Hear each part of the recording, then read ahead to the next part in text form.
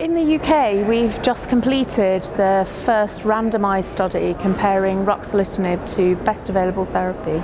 So very similar to the studies that have been done in polycythemia vera and myelofibrosis, where we looked at patients who were struggling with their current therapy, which had to be hydroxyurea, and we randomized them to either get ruxolitinib or so-called best available therapy, which is physician's discretion of a range of different therapies.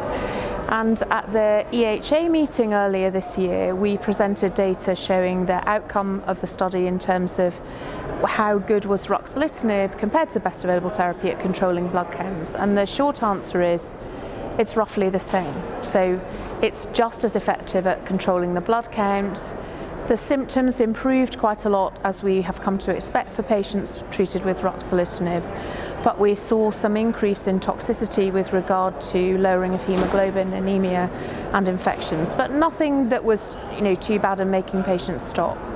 At this meeting, what we've done is we've analysed the data in more detail, looked at the occurrence of blood clotting and bleeding and transformation events, which after 1 year look perhaps slightly more in the patients treated with ruxolitinib, but after 2 years are roughly equivalent. We've also done what many investigators are doing at ASH, and which is really the buzz thing at ASH this year, is next generation sequencing, looking at molecular genetics, looking at allele burden and molecular responses and correlating them to outcomes.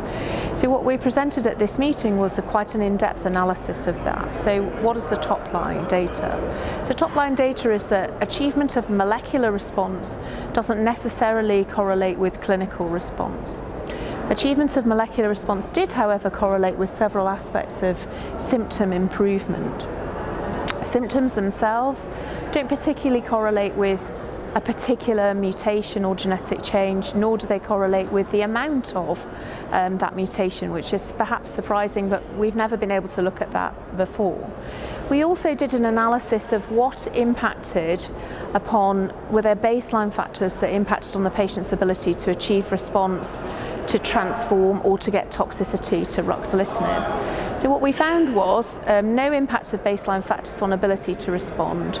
If you were anemic at the time of starting ruxolitinib, you were more likely to remain anemic or get worse, so that's not really rocket science, I guess. But the surprising thing for me was that when we looked at patients who transformed from ET to myelofibrosis, that this only occurred in patients who had a white cell count of less than 10, which is completely counterintuitive to what I expected.